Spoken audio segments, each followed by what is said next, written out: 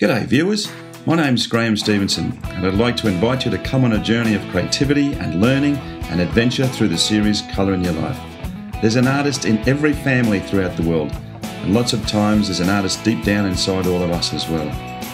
So grab your kids, your brothers, your sisters, your aunties, uncles and mums and dads and come and see how some of the best artists do what they do.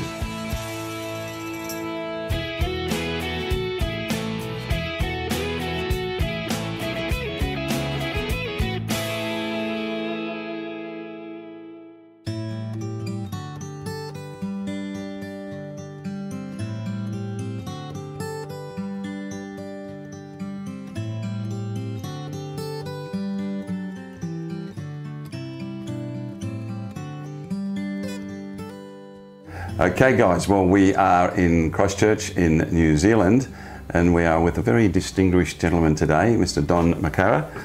Thank you very much for being on the show. Don's had an extensive history of being an educator before he became an artist and was a drama teacher, art teacher, social studies and English for a number of years, and you know, just done some amazing things which we'll discuss today. But in 1987, after many years of wanting to be an artist, you actually made the decision to say, this is what I need to do with my life. Tell me about that decision and how it has affected you. Well, it was something I had, as you say, been wanting to do for a long, long time, and I had been fitting bits of art in to my drama and to my classroom teaching and so on. But 1987, yes, it just became a crunch. I'd had a hip replacement, my mother had died. I thought, well, okay, I'm not immortal too, so I will take up what I've always been wanting to do. Fantastic.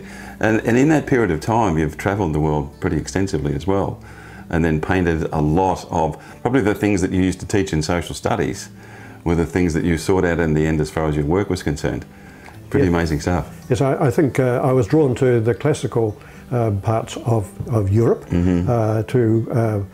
particularly to where my father was killed in the battle for Crete. Oh wow! So I went to Greece for that reason as well, and also to Italy, and I had the pleasure of learning a little bit of Italian before I actually went there too.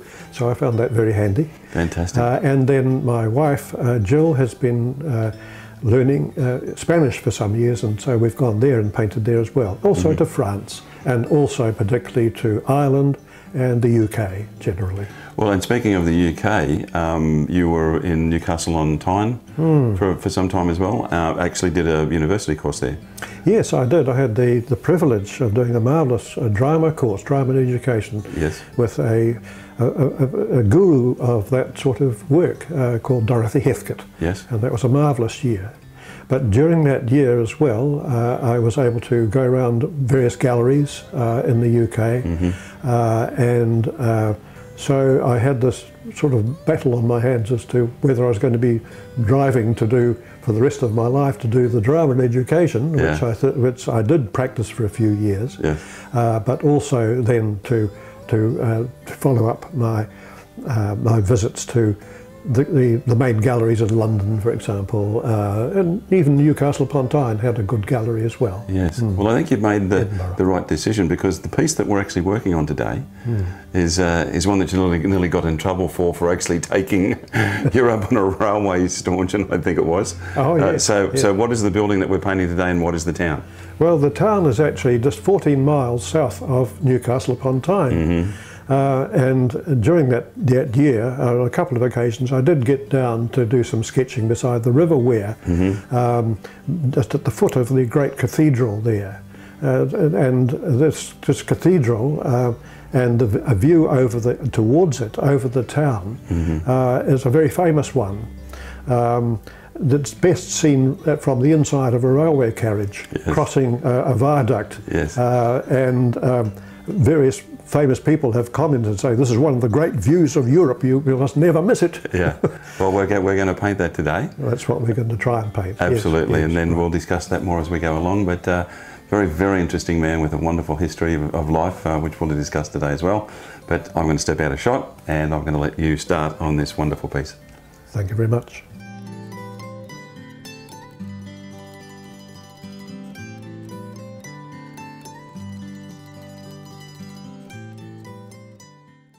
All right, Don, well, we've got 3 stages, and this is the first one of what we're going to go through, but you're doing some pencil work. Tell me more about that. Yes, well, the pencil work is just gives the layout, of course, for the whole painting, and I work it out, the proportions out, by placing certain things around first, like the tower, the cathedral, the town hall tower. And once I've got those in, then it's only a matter of filling in the gaps between. That's how I do the painting, do the drawing. Yeah, and the drawing is such an essential part as well, isn't it? Yeah. For this sort of work it is. Okay, and what sort of watercolour paper are you using there? I'm using, this is a Saunders knot surface, so it'll take the detail. A rough surface wouldn't take the detail that I'm aiming for in this particular work. Okay. I'm happy enough with the drawing now, so I think I can go to the next stage. And that is to start putting in the first main washes. In order to get the main washes flowing properly, I'll have to decrease the angle on the paper. So all I've got to do is raise this old drawing table like that, stamp on it hard, and it's ready to start putting on some of the first washes. Okay, so what I'm doing now is wetting part of the paper so that I can make sure that the water will flow, that is, the colour will flow in the way I want it to flow. Just a little bit more of an angle on it there. Wetting that first, coming right down to the top of the cathedral. I'm leaving the clouds in the meantime because I'll do the clouds separately. There's a cloud up there.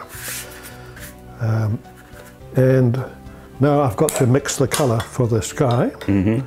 So for that I'm using a cobalt blue, a tiny touch of phthalo green in it to take away the harshness of the blue, and I can start laying the colour on.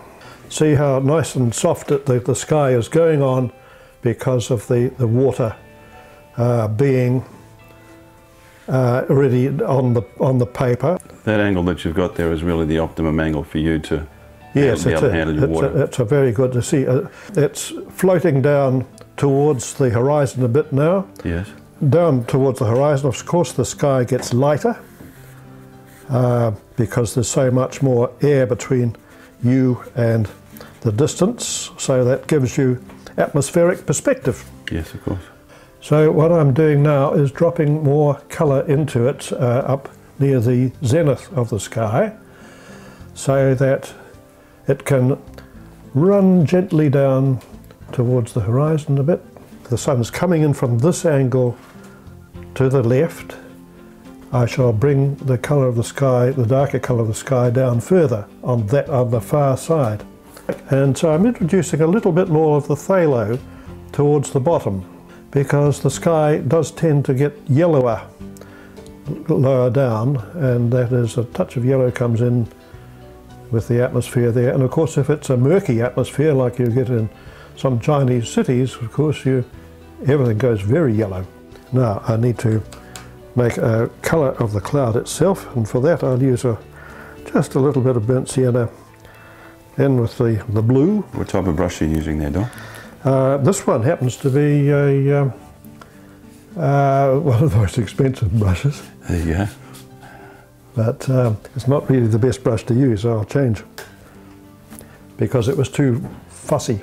Ooh, too much blue there, but this is what happens. You have a bit of fun that things change a bit, and that blue won't do any harm there, because what I can do is pick it up,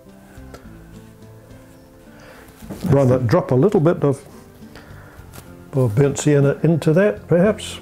And the piece that you've got in front of you of the Durham Cathedral is where we're going, and that's my finished work, and what I'm doing is really trying to show you the step-by-step process that I went through in order to arrive at that. Yeah. You've also got a picture here that called Anno Vianos in Crete.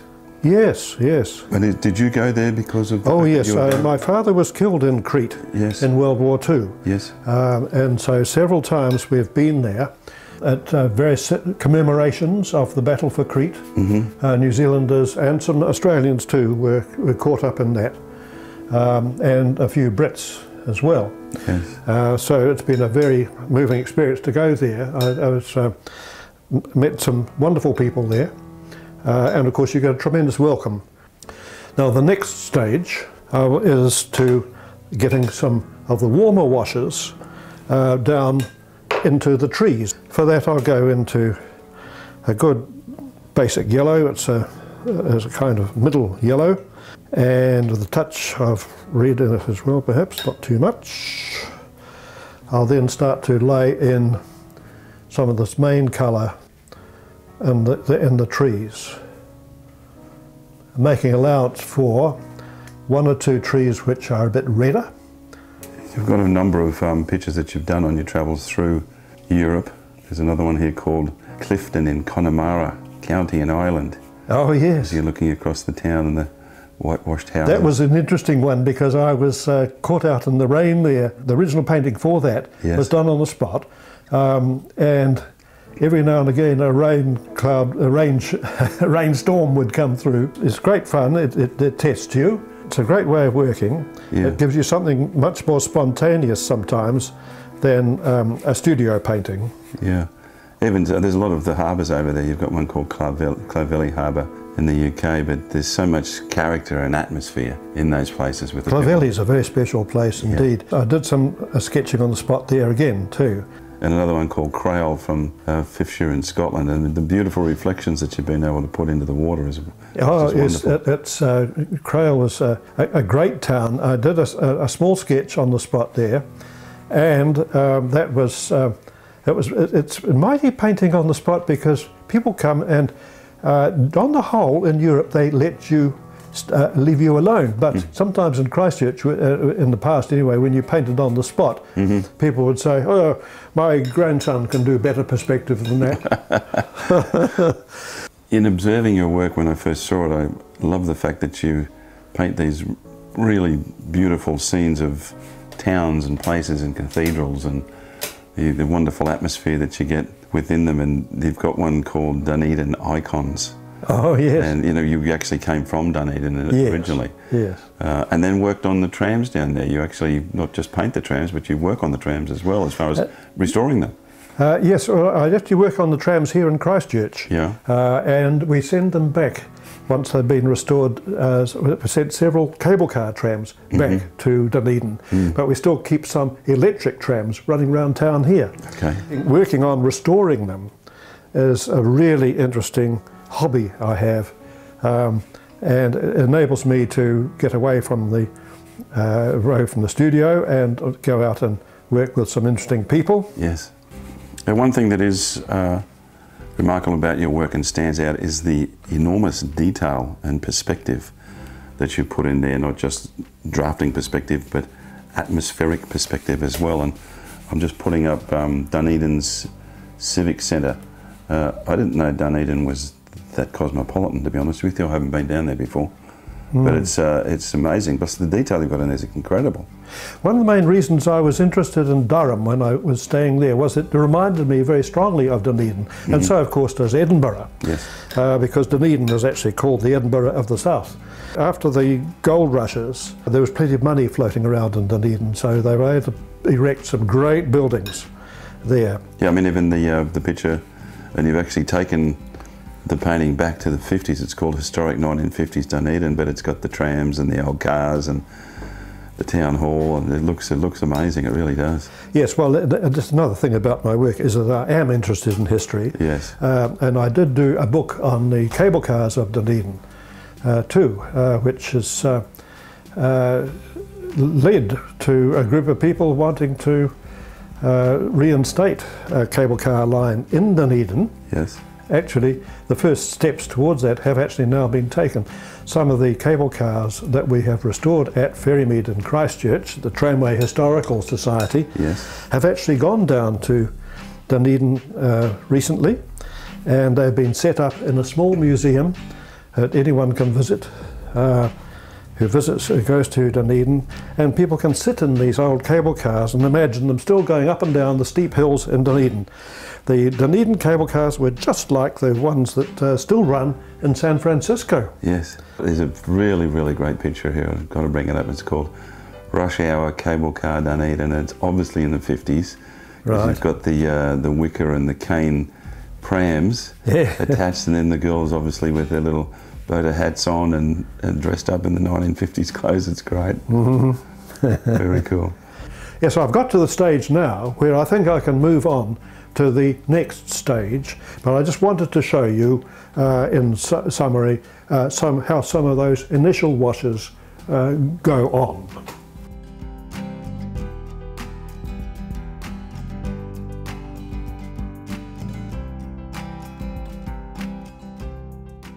We've moved on to the next piece there, Don, and I'd like you to tell me a bit about pockets and spaces. The great painter Cézanne, he had a particularly unusual style for his period, and he would organise his painting to some degree by having what he called pockets in space.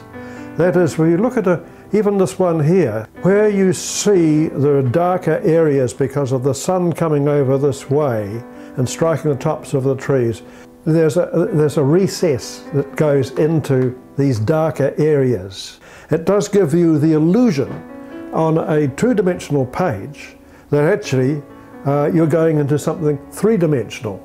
That's my understanding anyway of partly what is meant by pockets in space. Yeah, you've got another piece here called Towards the Piazza de Toro in Seville. Oh yes. And fantastic piece of work. Thank you. It's obviously the House of the Bull. You know, once again, you could probably take that theory that we were just talking about and apply it to this as well. Yes, you can really. But it was such a wonderful view from way up the top of a great tower in Seville, in Sevilla. That was a tremendous place to go to. Though we never actually went into the bull ring, because I don't really approve of bullfighting, but it was such a wonderful view that I felt I had to paint it. Yes, even some of the other pieces that you painted while you were in Europe, the Arches of Pitigliano in Tuscany.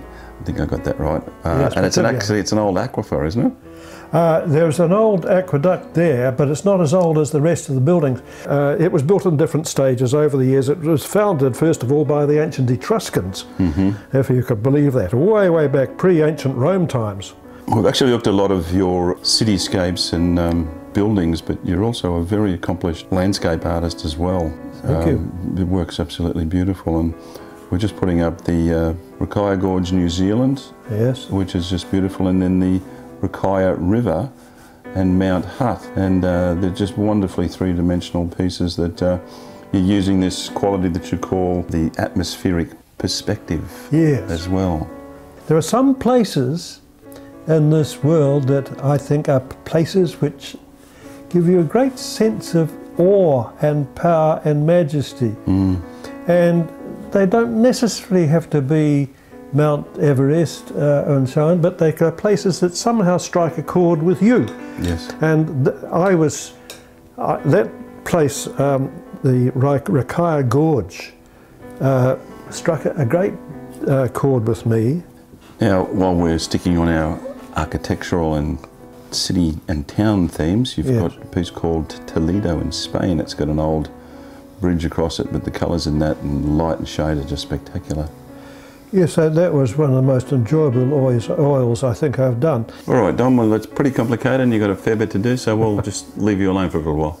Thank you very much. I'll just do as much as I can for you. Thank you.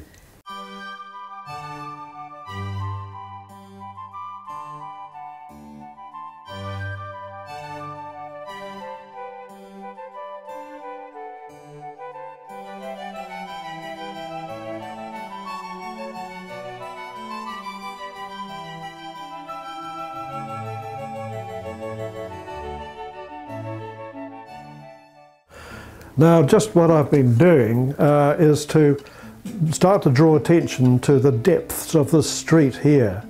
Way down in those shadows, you can see some people still haven't painted in there walking up and down the street. But you need the depth of that street because it's going to lead your eye down round the corner there and round behind those trees. And behind those trees, believe it or not, flowing is the River Wear between the trees and the cathedral, which is up on the hill. above the trees. And then I've also been working on some of these house roofs here and some of the sides of the buildings too. Step by step, just layering on bit by bit until the whole thing begins to look real. And I just wanted to talk about the many shows that you've had over the years as well. You've been a number of exhibitions. Oh yes, yes. You know, going all the way back since to 87. But these days you actually exhibit with the Bryce Gallery. Yes. In Christchurch, which is run by a good friend of ours, Min Kim. Yes. And also the Otago Art Society as well. Yes, I'd like to send more work to them, and they've shown a lot of my work in the past, and I've won a couple of prizes there way back in the past. That's great. And what I'm going to do now is beginning to show some of the more details on these blobs, which look like blobs, and I want to turn them into trees. So to do that, I'm doing some dry brushing to some degree. I turn the brush on its side, and you begin to start to get up some of the rhythm of the details. So just beginning to do that there, you can see that beginning to appear there. And as the tree goes down more towards the shadow, towards that pocket in space down there, I need to build up the contrast between this building here, which is still not painted, and the shadow in the trees. There's also some shadows in that tree over there too. Well, I'm doing one tree on one side, I've got to do the tree on the other side. And then with the fall of the light coming from this way to that way, the fall of these shadows would go over like that as well. And a bit more shadow down here as well to agree with that, and so on, and begin to spread that whole effect across the whole painting, but not going as much detail up there, of course, as there is detail here.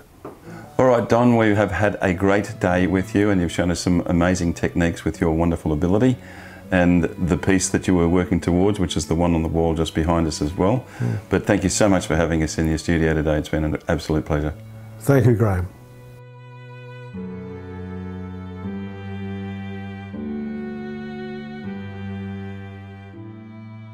We've had a fantastic time in New Zealand and in Christchurch. Wonderful country, amazing people. And Don, thank you so much for having us in your studio today. Thank you for coming, Graham. And if you would like to see more of Don's work, you can go to his website at donmcara.net and see some of his fantastic work in there. He is, without a doubt, one of the elderly statesmen of the art world in New Zealand these days, and an incredibly talented man, and a very gracious man as well. One of our academic artists under any circumstances. Also, we'd like to thank New Zealand artists. You go in and see Meg and Rob. They are fantastic supporters of Colour in Your Life, and vis-a-vis, we support them as well. We think they're just doing a fantastic job. And come and see us in Colour in Your Life at colorinyourlife.com.au, and come in our social networking platforms. Lots of stuff going on. But until we meet again, guys, from New Zealand and Christchurch, from Don's studio. Yes, put some colour in your life. We'll see you guys. Bye now. See ya.